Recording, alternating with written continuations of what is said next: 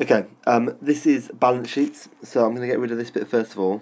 But before you start, you've got to know what a balance sheet is trying to show. Balance sheets, basically, all they show is what your assets are compared to your liabilities. So as a company, you've got to be able to understand what assets are, but you also need to know what liabilities are. This is actually quite an easy topic, it's just that they're quite scary words to start off with. Can't spell liabilities, what's that? If you're not very good at spelling like me, it's worth getting your spelling from the text so you don't say it wrong in the exam. Okay, so assets. Assets are a thing that you own. So I'll give you some example of assets that I own. I own a house, a car, and about 8 bikes, none of which I need. Liabilities are a thing that you owe. So these are things where I've got to pay back certain people. So I owe money for my house, so I pay a mortgage.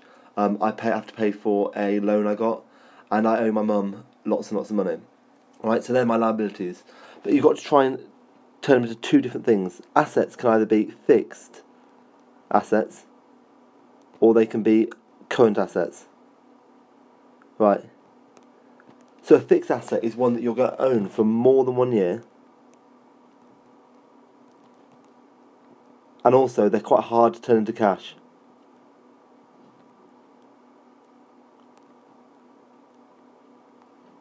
Right, so I'll give you an example of that is a football club could be in loads of debt, but the problem is that their main asset might be their stadium, but a stadium is really, really hard to turn into cash. So that's called a fixed asset. A current asset, on the other hand, is an asset that you are going to have for less than a year that you think. And not only that, you expect it to be quite easy to turn into cash. Okay, sometimes they say that it's quite liquid, so your money is quite liquid. So, for example, for a company, that would be like stock. It would also be like if someone owed you money, and they're called debtors when they owe you money. And also, obviously, cash is the most obvious current asset, because cash is already cash, so it's obviously easy to turn into money. Right, so there are the two types of assets. There are two types of liabilities. There are current liabilities,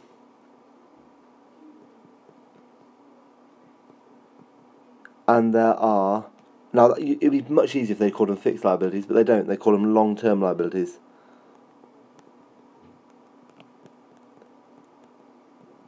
But the theory is exactly the same. Current liabilities have to be paid back in less than a year. Long-term liabilities have to pay back in more than 1 year. Okay? So they're the four kind of key terms you need to know. But what they'll always ask you about in the exam is they'll ask you, and I'm going to go back to the past paper question. They're going to ask you what... Where is it?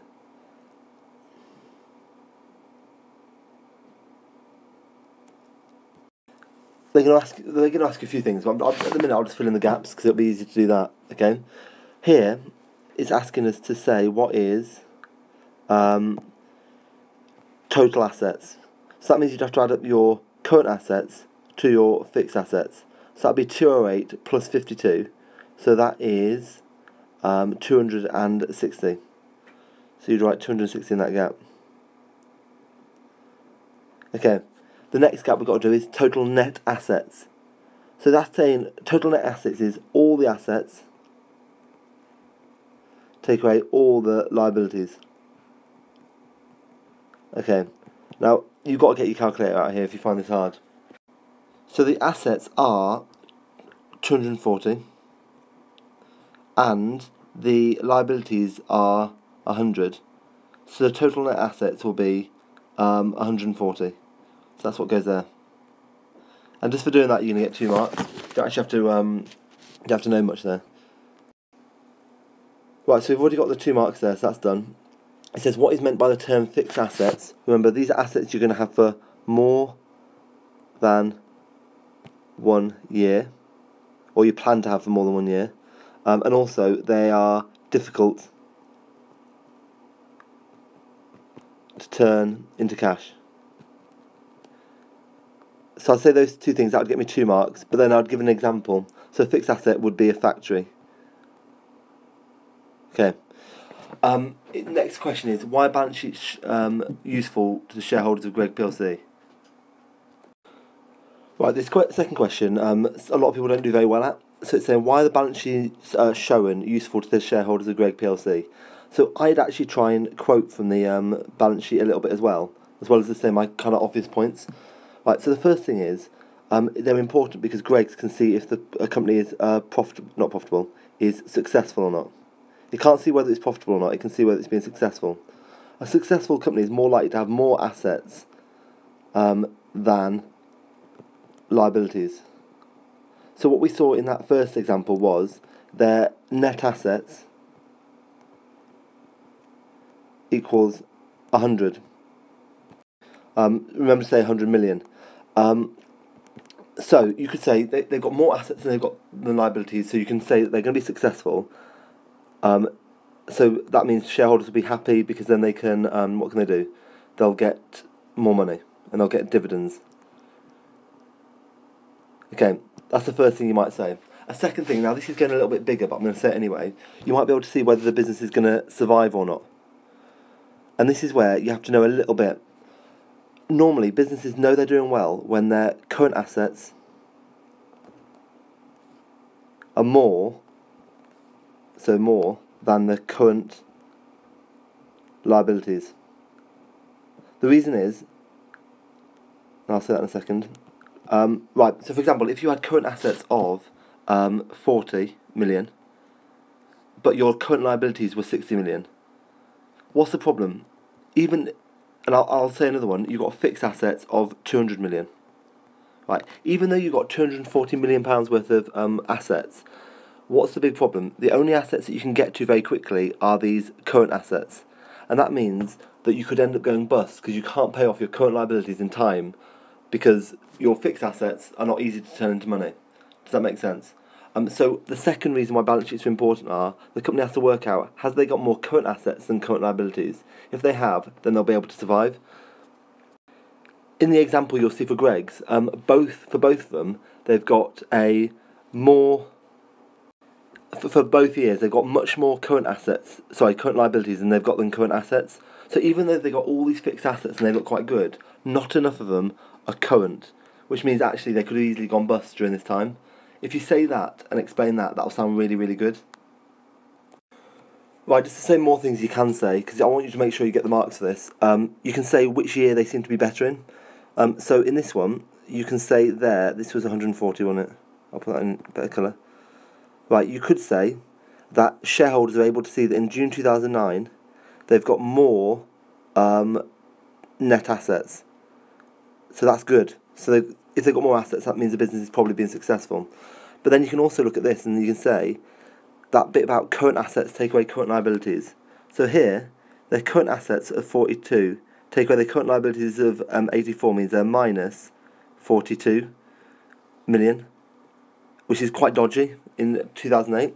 Then you go on to the next year. The next year they've got minus 29 million. So you could say they're getting better with their current assets over their current liabilities, but you could still argue with both situations, minus 29 million is still a hell of a lot of money. So they could have easily gone bust during that time. So I would say if you could try to say as many of those things I've just said. As long as you say two of those things and explain them, you'll easily get 4 marks. Right, before I tell you what to do here, can you try and have a go at doing this question first? Right, so this is the balance sheet for Arga this time. Right, first of all, they'll ask you, give me one example of a fixed asset, and you can always say for a fixed asset is a factory. That's an easy one. Other things that could be fixed assets could be machinery. Anyway, part B it says current assets include stock. Suggest 2 types of stock Arga Group might hold. Now, I've seen this question before, and it's always a bit of a dodgy question. So I've always said for stock they could have I've always said they could have finished stock and unfinished. Now, finished stock is where you've actually completely got the product completely finished. So it'd be like a whole Arga. Unfinished stock would be like all the little pieces you need for the Arga. Okay, that's how I'd explain it anyway. Right, here we go. I've got to try and fill in the shaded bits. So I've got 3 shaded bits. The first one is total current assets up here. all I've got to do then is add up these three numbers, 61 plus 103 plus 52. Okay, so that adds up to 216, so I'll put that in there. Right, the next one is net current assets. Now, when you see net current assets, that means current assets take away current liabilities.